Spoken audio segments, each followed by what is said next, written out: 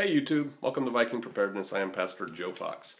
By now you've heard the same news I have that these devices that were used in Boston were put into pressure cookers, and this is evidently a technique that's well known in terrorist circles, and it's been used all over the world. There's manuals online to do it, etc., etc.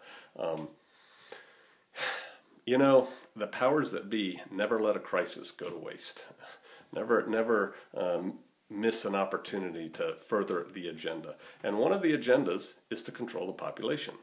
And one way you do that is through controlling the food. And if you can prevent people from growing food, transporting food, and that kind of thing, that goes a long way to doing that.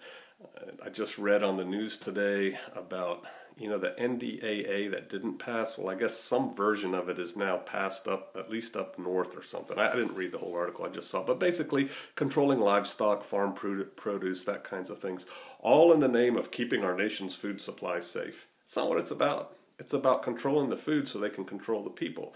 You know what? They're going to use this opportunity to control pressure cookers and pressure canners. There is a difference between pressure cookers and pressure canners, but they won't care. They're going to regulate them both. I really think they're going to. It's one thing to grow a big garden, but to get through the winter and through the starving time, which is early spring, you need to preserve your food. And some food has to be preserved via pressure canning, vice hot water bath canning. There's stuff on the net about that. You can read that. My wife's more of an expert in that than I am. But if you want to can meat, you need a pressure canner. I believe if you want to can something like beans, you need a pressure canner, and so on.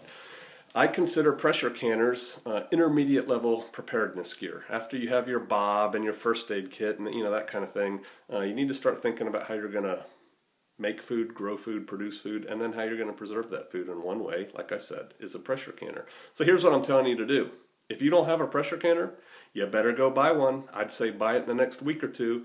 And when you do, get a good one. I don't have a brand name to recommend to you. I try to get one not made in China. And when you buy it, go ahead and order another gasket, because a good pressure canner will last forever. The gaskets, they do wear out over time. And so if you get a pressure canner and an extra gasket, man, you will be set. Then all you need is jars and lids and that kind of thing, but you can get those later. And so, hey, go get yourself a pressure canner. They're expensive. It's not a cheap piece of gear, but you'll thank me for it later. And like I said, they're different from pressure cookers. You can cook in a pressure canner, but you can't can in a pressure cooker. All right, so you want a canner. Hey, it's sad, but I can see where this is going. Control, control, control, complete control. A control grid, as Alex Jones says. Hey, if you don't have a pressure canner, go get one, and I will see you out there.